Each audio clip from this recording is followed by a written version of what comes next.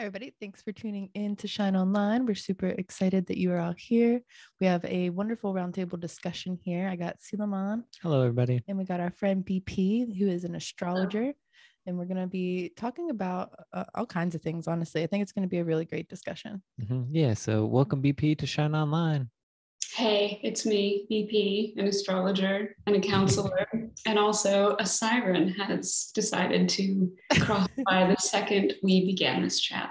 So I feel like that's like a reoccurring thing with us, but we can never hear them. So they're just like an announcement for you on your end. And it's exciting. It's like wow, our I thought trigger. it was really loud. It's just how we enter, you know? That's funny. It's a nice entrance. But how are you today? You enjoying your day?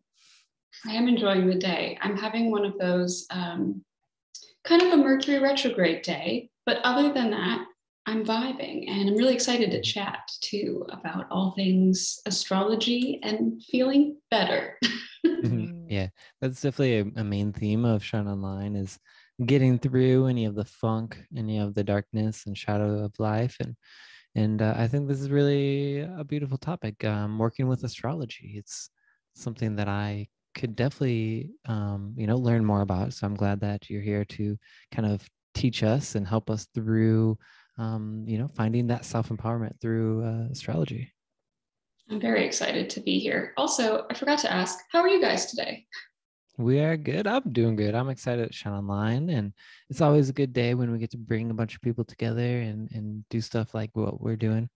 Yeah, it's been a really exciting time getting this all together and seeing everything, fall into place. And it is important to, find ways to shine on through this dark energy. And I love looking at the stars and all things spacey when I'm feeling down, because it kind of reminds me that, the universe is a really big and beautiful place. And there's so many things happening beyond our typical mind's eye. But if we pay attention to little details or little synchronicities, especially through astrology, it really can affect our energy and how we move about our life.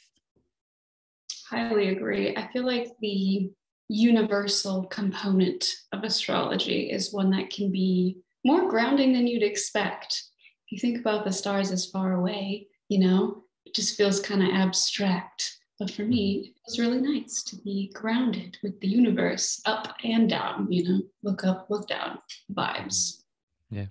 I bet like our ancient ancestors worked a lot with astrology and the stars and working with them as like a map to get around the world, or, it's been an ancient practice, I think, for a while. So I definitely feel like it's getting connected to our roots in a way. It's true. It is so old. People have been doing that since like written history, and it makes a lot of sense because like what is going on? I couldn't imagine not getting curious at some point. What do you guys know about astrology? How do you use it in your life? Those kinds of things. So I think astrology kind of started for me in the path of moonology. I was really kind of affected by the moon, and I was always staring at the sky, and like I would feel a difference in the people around me during that time.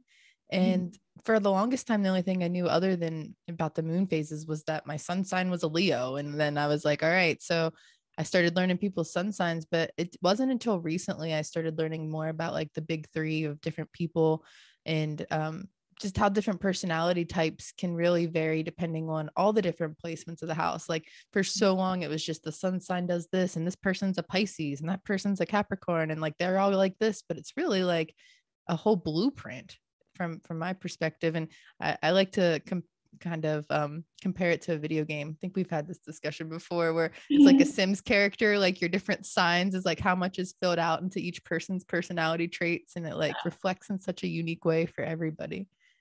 I really like that view. I want to start using that when I talk to clients and be like, so this is your Sims character. It was built this way. There's a dash of Scorpio here and Capricorn there. I love that. Like how they react in their love language is their Venus, and how they act in their strength is their this or that. And like, I don't know much about each of them. And I feel like I learn the more I experience people that know a lot about their different signs and talk about them, which is why I love like talking to you about the different things. but it is just like everyone has such a unique blueprint. And I think that's why it seems empowering when you start learning about the different levels of you and where the stars just happen to have lined. Mm-hmm. Yeah, that's Yeah, definitely. go ahead. I was gonna say that's definitely a cool thing, is knowing where every planet was situated the exact moment that you were born. Yeah, I was going to say, I was really glad you phrased it that way, because that was one point I wanted to raise before we even, talked more deeply about astrology. Was sort of like it's like a misconception, a myth that goes around with astrology that can make it seem maybe less appealing or like a little bit scary. And it's that sometimes people feel like maybe astrology or the planets or the moon are making us do things or making things be bad. It's like a sort of maybe a language difference, but I hear it a lot. Like, how can Mercury make this happen to me? Or why am I this way? Because the sun said so. But astrology is just the study of the movements of the planets and the sun and the stars and the patterns of their influence, or like correlation, the information they can give you about yourself and the affairs of the world. But the difference is that it's correlated, not causing it. So, like correlation versus causation, it's reflecting you back to you. You know what I mean? Rather than like telling you that this is how you're going to be, it's more showing you how it is from their point of view. Sometimes people use the analogy of a clock, and it's kind of a loose analogy, but it'll be like the clock says that it's 3 p.m. Did the clock make it be 3 p.m.? No, but it's telling you that it's 3 p.m. And that's kind of the way astrology works. Like if you're born in the sign of Capricorn when the sun was there, the sun didn't make you be a Capricorn. You were born when the sun was in Capricorn. And so your sun sign reflects it back to you. It shows you, but like in birth chart map format, or the chart of the world at the moment. But I'm glad that you phrase it in a way that it's reflecting what's going on with us through the stars language. So more like some people can think they're a certain way, but then other people see them as a certain way. So more people will see you as like what that reflects, the sun sign and whatnot. Can you rephrase that question? Oh my goodness. So I think we probably see ourselves different than other people see us. So that's why some people might get like offended or might not try to, like get into astrology because it's going to tell you how it is. And maybe some people don't like that. Like sometimes I don't like telling people what I am and how I am and things like that. Seal's nervous about people finding out his actual chart. One, because I think it's like your time situation. You don't actually know what specific time. So anytime we try to bring up Silo's chart, he's like, I don't think that's right. It must have been a different time. Well, we tried different times and different things were like not resonating. So. But that goes into the idea too. There's different types of astrology, correct? So maybe he is resonating on a frequency with a different ideology of astrology. What's your feels on that? There's a few different, I guess, branches. I don't know if that's the right word, of astrology, or different traditions or ways of doing it that tend to come from different parts of the world or different parts of history, different cultures, and they all kind of morph over time. They become more modernized. But sometimes things like planetary rulers can entirely change between maybe traditional astrology and modern astrology, or whatever type you're doing. Usually people just pick the one that aligns most with their purpose for using astrology. So if you're trying to predict mundane daily events, you might use one type. Or if you're trying to look for your soul's purpose in astrology, you might use another type, like evolutionary astrology, which is my jam. But also what you were saying about people maybe, a little bit of a backtrack, people reading you differently than you feel about yourself, like how you are perceiving you. versus how other people are, and sometimes having a disconnect, and that can also feel maybe like a deterrent to astrology sometimes, or just like confusing. That might have to do a little bit with the different parts of the chart, like the rising sign being more of our external appearance or how we're perceived, our first impression, versus a sun sign, which is like the core of your ego and things like that. So I think there's a lot of value really in pulling up a whole chart through as many methods as you can. So you kind of understand both sides of it that way. Did that make sense? Yeah. Because I think we did a few of them, did different times for my birth chart, and one of them was like I had a moon Aries and a rising Aries, and I was like, oh, that doesn't feel as true. But then we did another one, and it was moon Aries and Pisces rising. I was like, oh, maybe that and then what it said resonated a little more. So I'm like, I'm kind of feeling this one more than the other one. But yeah, I think it became clear because we did multiple one and the moon was still Aries. So apparently. Did you feel more empowered once you learned the different options of it? I have been thinking about it, and Aries is like a fire sign. And so it makes sense because sometimes when I get emotional, I get really fired up. I was like, well, that makes sense. So I guess I was more compassionate towards myself because I was less I just get fired up, being a D-hole or something. No, it's just I have an Aries moon apparently. So. Oh goodness. Oh goodness. The rising sign changes every few minutes. So that can be pretty confusing if you don't have exact time. I'm usually out here encouraging people on the regular, let's go find your birth certificate or call your parents or anything of the sort, because it can make a big difference even in 5 minutes. And then your whole chart, all the houses will look different. Everything will be helter skelter. But for the moon sign stuff, usually the moon stays in one sign for an entire day, or at least a good chunk of a day.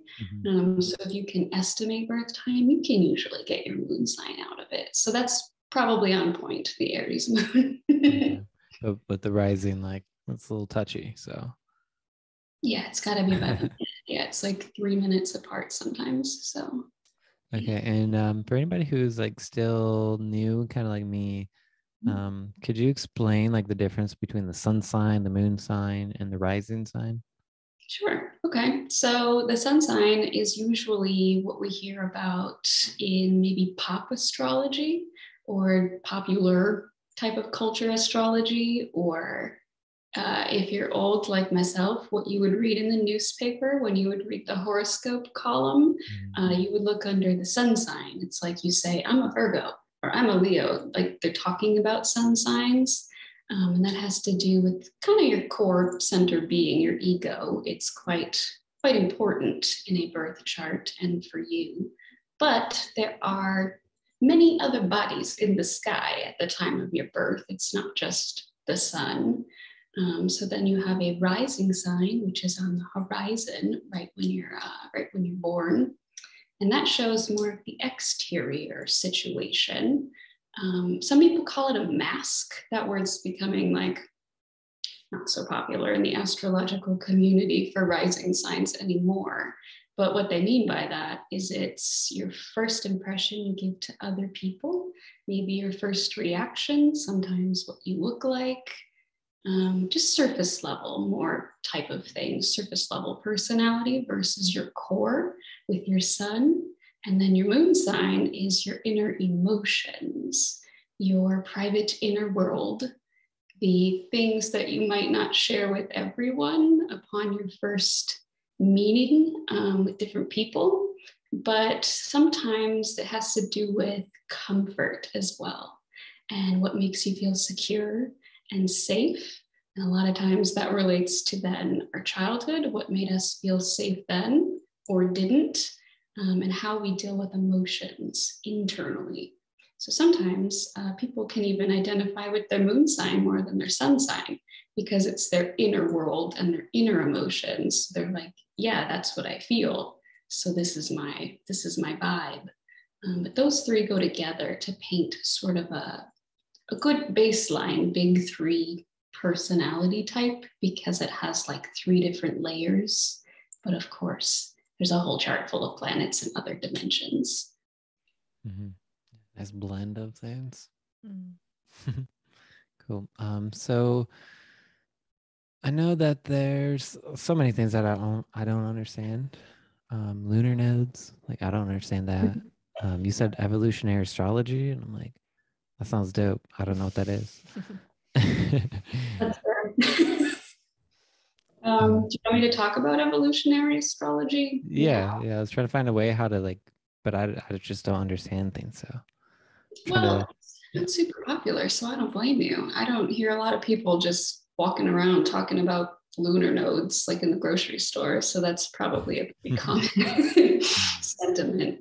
How are your lunar nodes doing right now? Yeah, I feel like people will be like, huh?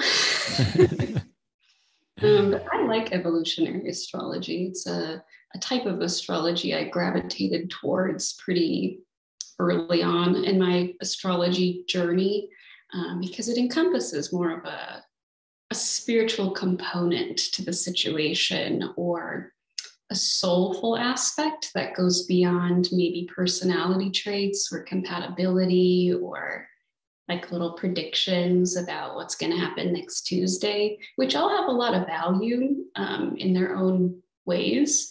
But since I was more of a spiritual type and had a spiritual awakening, I needed a type of astrology that could kind of help me with that or, guide me through that and in turn become my career and guide others through it. So evolutionary astrology looks at birth charts through a different lens. So maybe in like traditional astrology or some other branch, the birth chart would be a map of the sky at the time and place of your birth, describing your personality and values, things like that, like a picture of you, but space version. But evolutionary astrology views the birth chart as a map of a soul's journey over many lifetimes and reflects those back to you through certain chart placements, my favorite being the lunar nodes.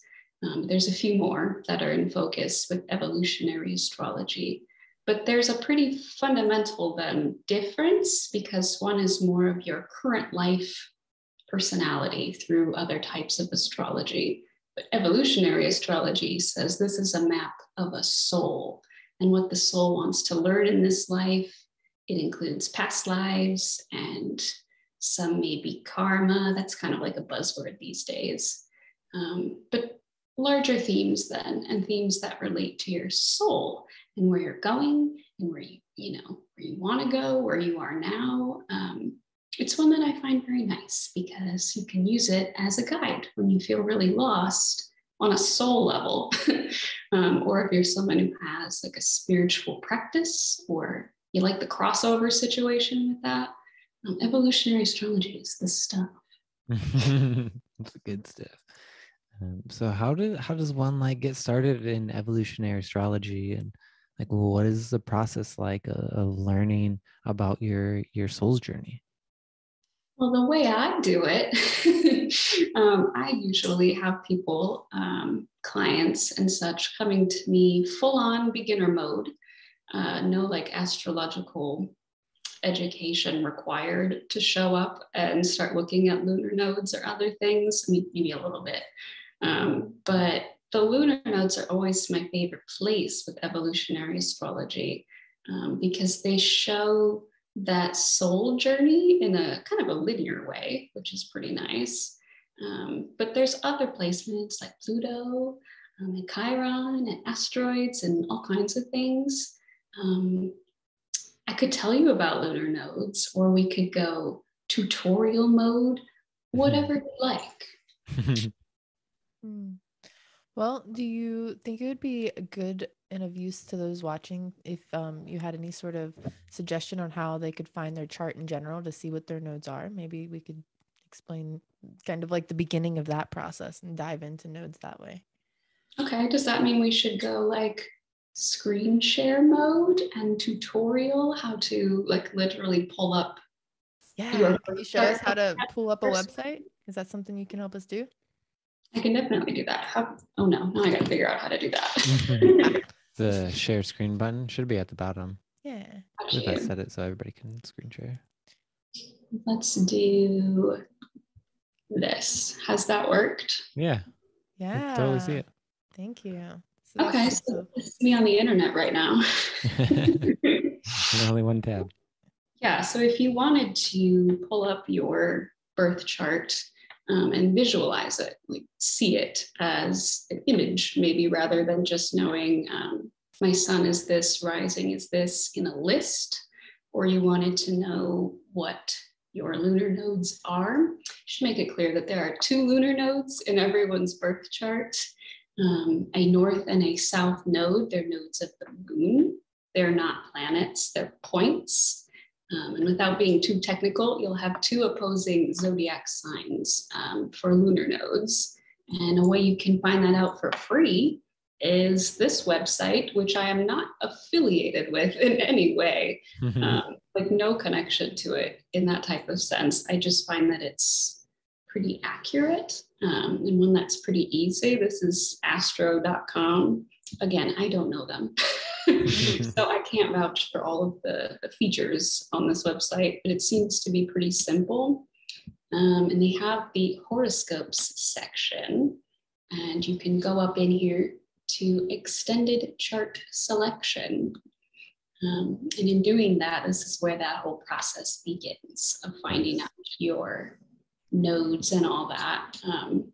I'm clicking the data entry page, because this is where you type in your birth information. Not the privacy policy. So I'll type in my info then, I guess, because that seems like a safe example. Have you guys done all this and whatnot? Been on what do you use when you look at astrology charts and things? I don't really use anything, but Shannon Zan actually got us our like charts for our birthday a long time ago, and that was pretty cool. I like that. I believe when I was like first getting into it, I think there was this website called like Astro Cafe or something like that, but I was always curious like which one was the most like accurate. So it's nice to have something that, you know, somebody who does astrology on the daily recommends. So this is cool. Yeah, I recommend this one if you need a free resource to pull up a birth chart. When I'm doing professional work, I use software. So I don't use it for work-related reasons, but like to get your stuff for free, this seems like a good spot. And when it says birth data entry, we're talking about the location you're born, the time you're born, and the day that you're born. And knowing the time here with the minutes is pretty important, but this is where you would do that. And this is the part where we get to add the nodes to your chart. So if you were to see this screen, you could just show the chart and you would have, boom, math, a chart. But since we want to see the nodes in particular, we have to do a little scroll to display and calculation options, and then make sure we select true node and descending node, which are just their words for saying north and south node. Just click those. And if you're really, really new to astrology, and this is going to be your first time looking at your birth chart in a visual way, I would suggest going up here to options for zodiac and houses, and it will say house system, default. Nothing wrong with that. And for those of you that do astrology, you'll know that that's Placidus houses. It's just a way of dividing the chart through time. I would suggest clicking this little menu and going to whole sign houses, simply because it will be easier for you to read where your nodes are. The lines will be just clearer for you if it's your first time, but you don't have to do that. So then you can show the chart, and boom, it is a birth chart. It's mine. But this is the chart. And the part that we're talking about here, the lunar nodes, are the parts that look like horseshoes. That's not a technical term, it just looks like a horseshoe. So that would be this little guy in Sagittarius and Gemini. The north node is the upright horseshoe, and then the south node is the upside down horseshoe, and they'll always be in opposite sides of the wheel, no matter where they fall for you. Is it showing where like my mouse is and all of that or not? Yeah.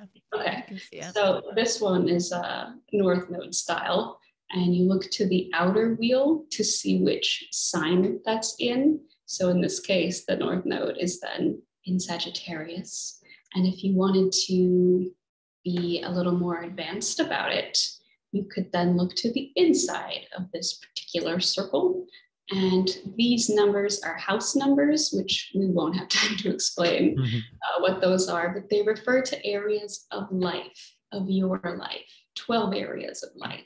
And you could see which number your nodes are in, which area of life, the 6th and 12th house in this case. Yeah, so that's how you can find out these things. And if you were to do this and you didn't know what all of these symbols meant on the inside here, this is representing planets, nodes, the moon, all of that. And like, that doesn't mean anything to you. They look like squiggles. They have this very neat little list over here where they have a legend, a code for the little symbols, and then what planet they mean and what sign they're in. So it's written here as well that the true node is in Sagittarius. But I find that Capricorn. Realize it too. Yeah, both are good because then you can see it in 2 formats at the same time. So yeah, that's where you would start, and this would be your chart that you would want to become familiar with. Yeah. Awesome. Neat. Yeah, that was really cool. Thanks for showing everybody. Of course, yeah. And again, I don't know astro.com, so there's a lot of features on there, but I can't, I don't know. But that's for anybody just getting started, it's probably good. Yeah. And that chart calculator is pretty accurate, so you don't have to worry about getting some false results or anything confusing that way. Mm-hmm. Beautiful. Thank you for showing us that. Of course. Yeah, so that's neat. I think it's good. Everyone has kind of like a launching point now. I know for me, though, when I first looked at my chart, it was so overwhelming, and it was very useful to have others that were really, more versed in astrology. So it's always good to get a session with someone like yourself. But I am curious, like, what is it about astrology that brings you peace personally? Okay, well, astrology as a whole, I suppose, can bring me peace, not just evolutionary astrology, but like astrology for the collective, those types of things. It helps me to see the events that are going on either within my life or the world, and especially lately as the world has been like a dumpster fire, having astrology as a tool to understand what's happening to me or to us through that lens of the universe and the stars, like we talked about earlier. It's reflecting back to us our experiences here of ourself and of life. And so having a different perspective coming from, of course, planets, but having a different set of language to describe myself or my experiences or the world, and having a perspective that's separate in a way, but also connecting at the same time, is very useful to get another view of it. And I also like to use it as a tool to understand myself, my inner workings, to understand other people in my life or in general, and to understand the collective events in a way that is more complex, it is more deep. And it adds some layers that feel very validating as well. If you're having like a real bad day and man, the astrology shows it, that feels good to have another perspective that says, yes, this is what is happening, or this is the pattern you've got going on, or this could be what would make your soul feel fulfilled, or whatever you're using astrology for. I just find that it's empowering that way, and it can be reassuring and validating if done in a loving way, of course. Yeah. So I was curious when, things are happening. I think even the 22222 number was kind of like a big thing that people were talking about, where like throughout history around this kind of time, like systems have gone down, like governments have kind of shifted. How do you find that information out? Like, how do you know that 300 years ago was the last alignment that this happened? Or is there a source that you go to? Do you find that out yourself? And is there a place where you share that? Or how do people find that kind of stuff out? A large question, because there's maybe like a million resources on where to find astrological information, depending on what you're doing with it and who you like to listen to about it. But in general, and kind of all of astrology, is looking up historical patterns of events and seeing what the sky was doing at that time. So maybe we start to notice that when Pluto is in a certain place, certain activities on Earth are happening pretty much every time. And we can use that to then make future predictions based on those patterns. And that could go for every planet in any position. So you would have to have a base understanding of the planets and their functions, and then look to times in the past when the planets were in that position and see what was happening. That's just history. Does that make sense? Did I answer the question? Yeah, I'm just wondering, like, is there a website where you can click a calendar and it would show you the alignment? For like years past, because I think you're referencing the Pluto thing as well. There was some talk about every time Pluto's in a certain space, there's like different civilizations that they evolve in different ways. Some self-destruct, others kind of go into evolution mode. And that is kind of a curious question. Like, where do you find out where Pluto was in like 1700 BC or something like that? Like, do people have a way to do that? Like, shoot, I wish I could think of a free way to do that. That's what I'm struggling with at the moment. I have some astrology software. I use something called Astrogold. That's not like a cheap option. That's something you might invest in as a professional. But that kind of software is how astrologers can, we can set a date and time, and it will just calculate where the planets were at that time. So we can look at the chart for any moment, past, present, future, from a certain location, but for free. I'm trying to think of a place that could do that. Well, do you know anybody who kind of like talks about this stuff on the regular that you trust? The astrology podcast is always a good recommendation for learning about maybe like the year ahead or years past or education. That's by Chris Brennan, who's a traditional astrologer. It's not the same kind of astrology that I practice, but like a pretty solid resource from beginner to advanced that I think is pretty popular. I think a lot of people like that one. That's why I got off the top of my head. It's something. I know a lot of people these days, they get it off just like random YouTubes and TikTok. Like, I'm not gonna lie, your TikTok's one of my main sources of astrology information. Oh, my TikTok is a mess.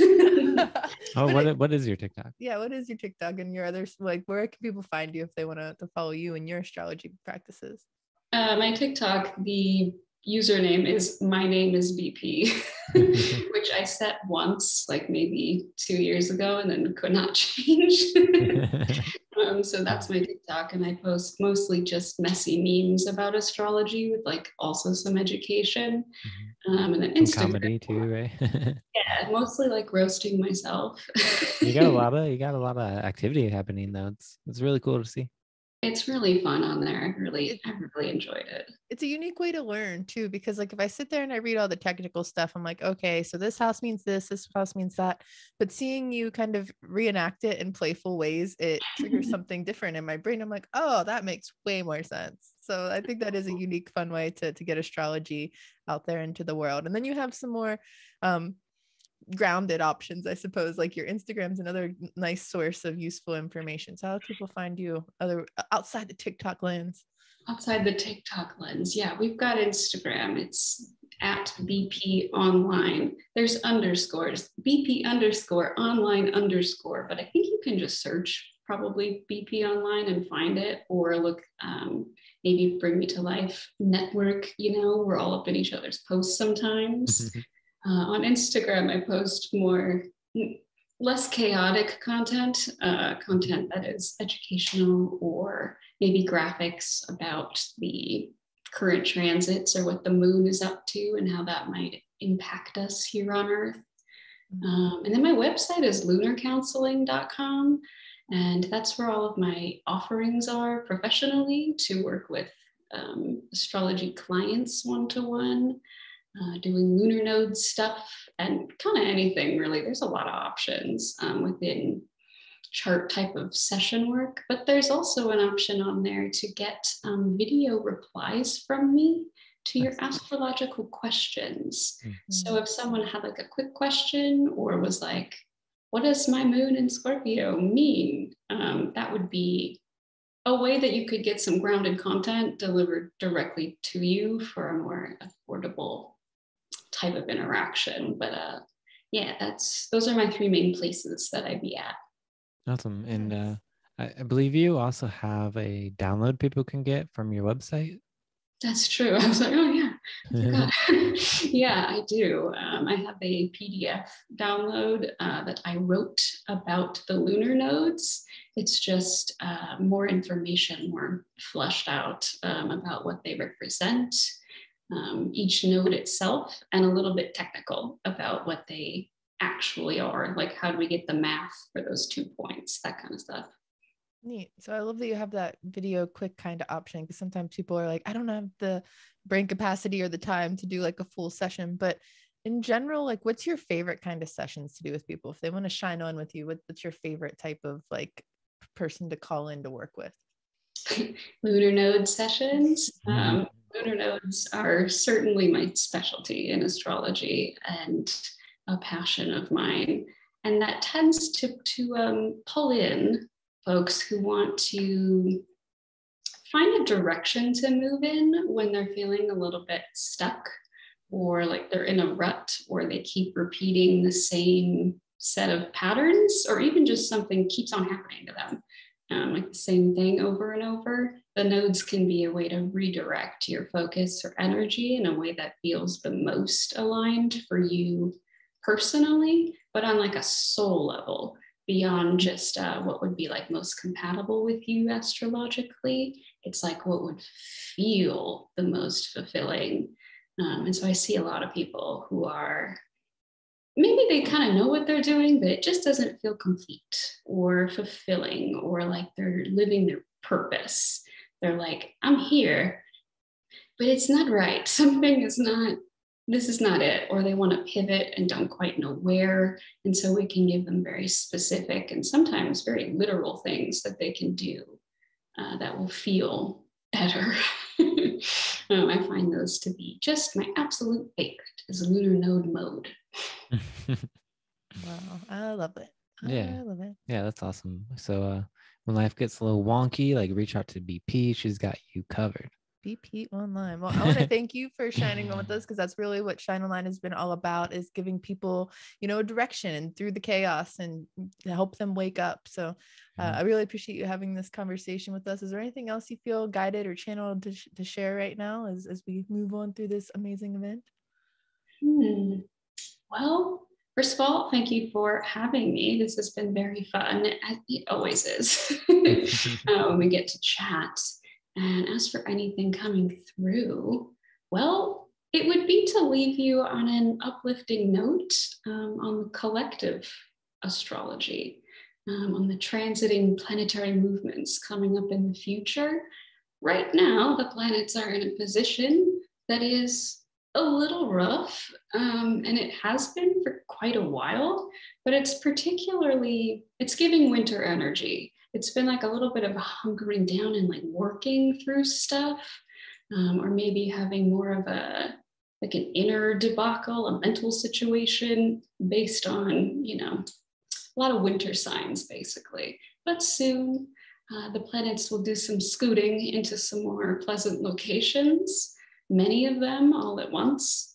And so I think we can look forward to March and April and May in the astrology, where the planets move to some very benefic locations for us.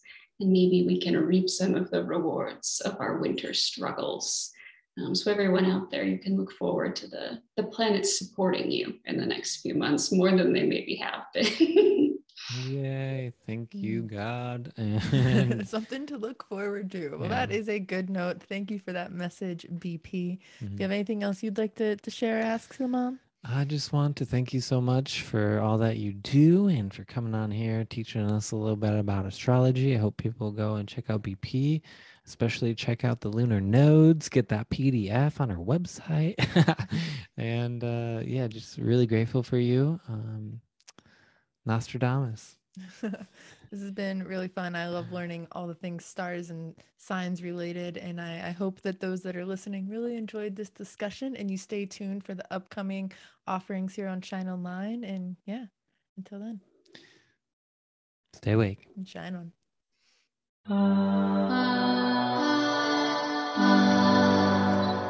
Thanks for shining on with us.